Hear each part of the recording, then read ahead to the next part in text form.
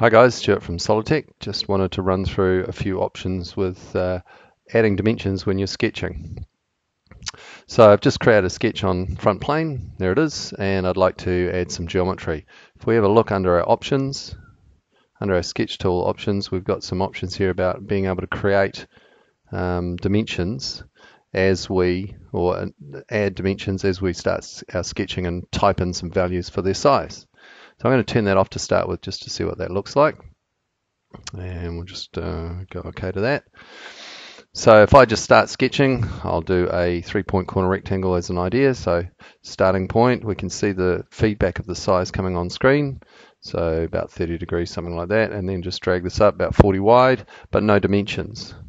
We can certainly go in there afterwards and say I'd like to put a dimension on it and start to control what size that is. So we can type in our size. That's going to be 40.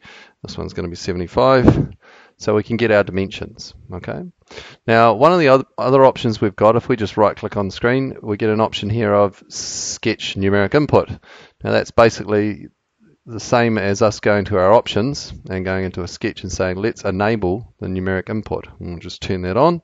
So I'll do the same thing again. Let's do a 3-point corner rectangle, start over here, and straight away I'm starting to get a feedback. So I can type in 60, press enter, and then start to move my second size, and let's try typing 30 and enter. And so we've got the sizes in there. Now if I go and do my smart dimension and put the size on there, you'll see it's automatically got the right value. It's 60 and this one is 30.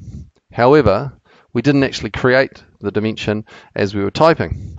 So if we go back to our options and go back to our sketch options and turn on create dimension when values are entered, we can go in there. I'll try the same thing again. Let's 3-point corner rectangle, start my rectangle. There's my size. Let's go 65, enter, and move over to the side and do this one. We'll say 45 and press enter. Now this time it adds the dimensions as well.